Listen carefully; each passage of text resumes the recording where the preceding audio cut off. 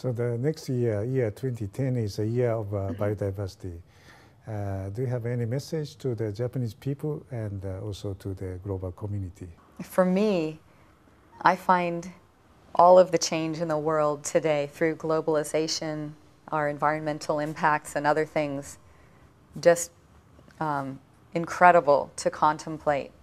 But nothing comes close to the degree of change happening in biodiversity. I find it just stunning to think that until the next asteroid slams into this planet, it's going to be people more than any other force in the universe maybe dictating the future course of life.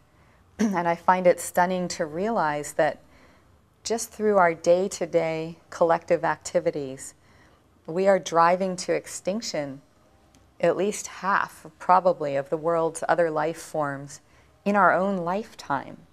And I find it stunning to think that we have the power collectively, although we never really think about it, to wipe out most macroscopic species, those we can see, and to change very dramatically the future course of all the rest. So for me, just at a philosophical level, as well as at practical levels, I find this absolutely stunning, and there's no reversing that impact.